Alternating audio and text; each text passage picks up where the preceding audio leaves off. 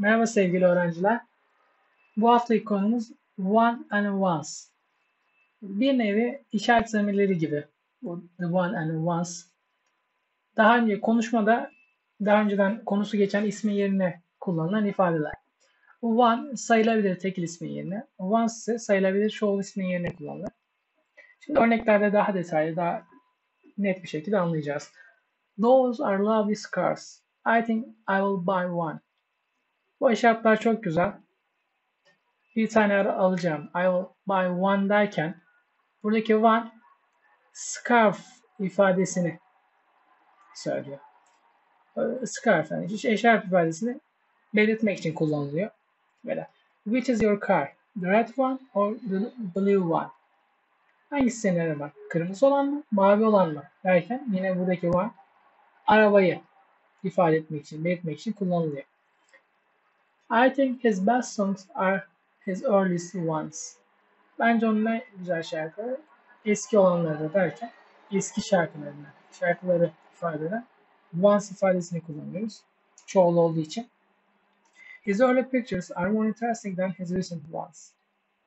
Onun önceki resimleri son dönemdekilerden daha ilginç derken yine buradaki once ifadesi fotoğraflarından, resimlerinden bahsediyor. The one ve the ones ifadelerimiz var. The one belirli bir tekil ismin yerine, the ones ise belirli bir çoğul ismin yerine kullanılır. Do you see those two girls? The one with glasses is Helen and the one with red hair is my cousin. Şu iki kızı görüyor musun? Gözlüklü olan Helen ve kızıl saçlı olan benim kuzenim diye belirtiyor.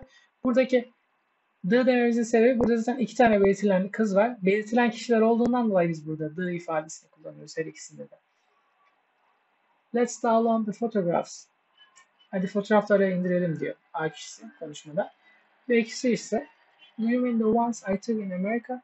Amerika'daki çektiğin fotoğraflardan mı bahsediyorsun derken yani fotoğraflarda çoğul olduğu için ve belirli fotoğraflar olduğu için the ones ifadesi kullanılıyor.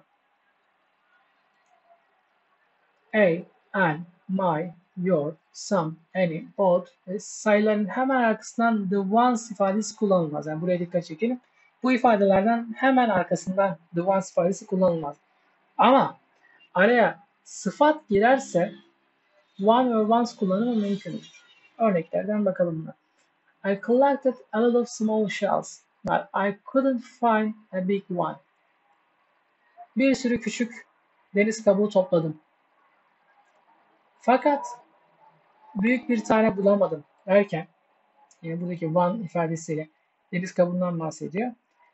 E'den sonra gördüğünüz gibi one kullanılmış ama araya sıfat girmiş. Sıfat girdiği takdirde biz şu ifadelerden sonra A, and, my, your ifadelerinden sonra one ifadesini kullanabiliyoruz. These are your crayons and the ones in that box are mine. Bunlar senin pastel boyaların ve şu kutudakiler benimkiler derken biz yine burada the ones ifadesini kullandık. Crayon, pastel boyaları belirtmek için. The, this, that, these, those, each other, which ya da superlative adjectives'ten sonra one, once kullanılabilir. Ancak zorunlu değil. Yani. Kullansan da olur, kullanmasan da olur. These shoes don't fit me. Bu ayakkabılar bana uymadı. Can I try those once? Şunları deneyebilir miyim derken biz burada once'ı kullanabiliriz ya da kullanmayabiliriz. Do you want to see my coin collection? Benim para koleksiyonumu görmek ister misin? Each one ya da each belongs to a different country. Her biri farklı bir ülkeye ait. Derken biz yine burada one ifadesi kullanılabilir de kullanmayabiliriz. We can go there either by bus or train. Oraya trenle ya da otobüse gidebiliriz. Which one would you prefer? Hangisini tercih edersin? Derken biz burada seçenekleri belirtirken yine one'la söyleyebiliyoruz. We have already tried that fruit. Let's eat another one.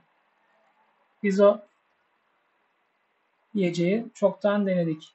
Hadi bir tanesini deneyelim derken yine biz burada başka yiyecek anlamında one ifadesini kullanabiliyoruz. One bir nesneden genel olarak söz ederken it ise daha önceden tanımlanmış belli bir nesneye gönderme yapmak için kullanılır. Şimdi there isn't a memory card in my phone. I must get one to download some songs. Telefonumda hiç hafıza kartı yok.